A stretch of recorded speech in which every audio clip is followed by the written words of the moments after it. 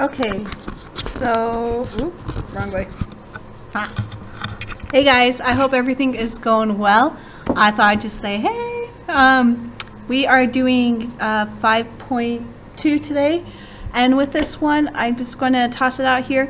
It's going to take a lot of practice probably to get really comfortable with these. Also, you need to show every step. Part of verifying is showing every single step. So your assignment is going to have a lot of work on it. The book does not actually have these answers. It just says answers will vary. So I will post what I did online. If you do it a different way and you still verify it, you're good to go. There's many different ways to do it, and I'm just showing you one way. Okay, so here we go. Get those situated. Okay, so we are on Chapter 5.2, Verify.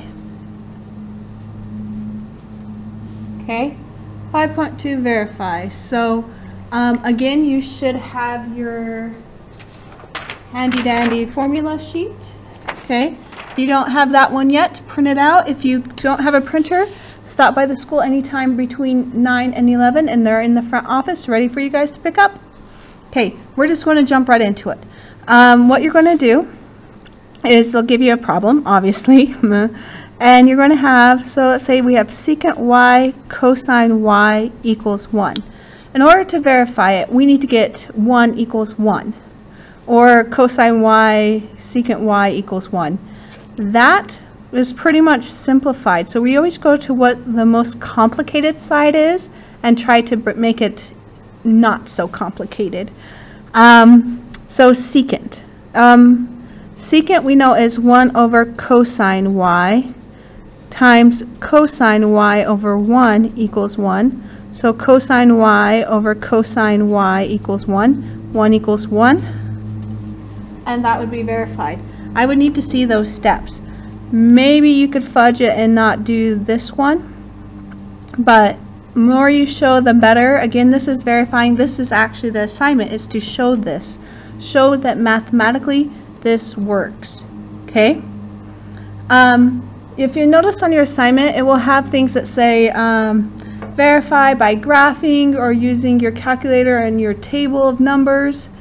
That just means if you put in y1 secant, and let's say x cosine x, then y2 you did the equation 1, these two graphs would look the same.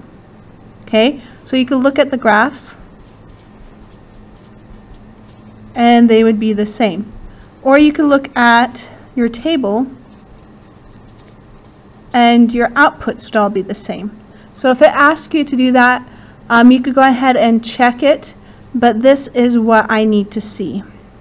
Okay? Sometimes it's just nice to check it if you're going through it a lot of times and it's just not working and you're going like, does it even exist? You could always verify it. Okay? Let's do another one.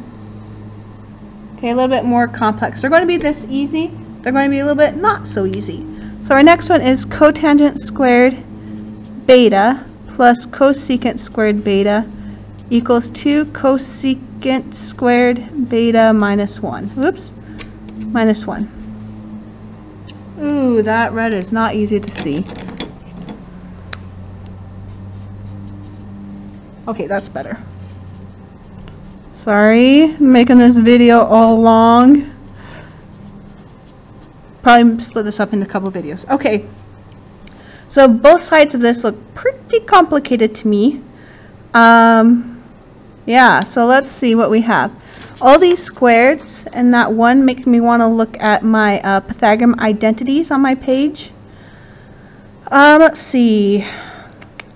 I know cotangent 1 plus cotangent squared theta is cosecant squared theta.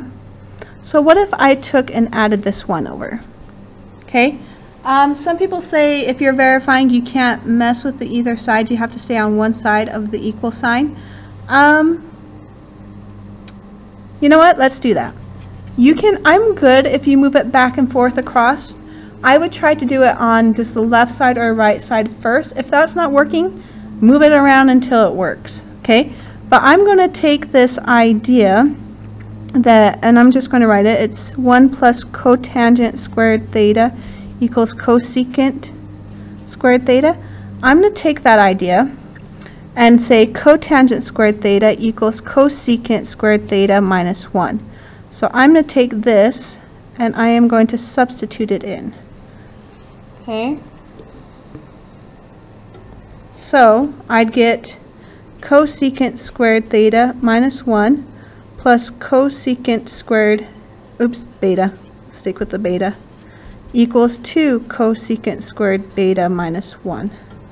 Well, that actually worked out really nice, because if I add those two together, they're like terms. We get 2 cosecant squared beta minus 1 equals 2 cosecant squared beta minus 1. And that works. Okay.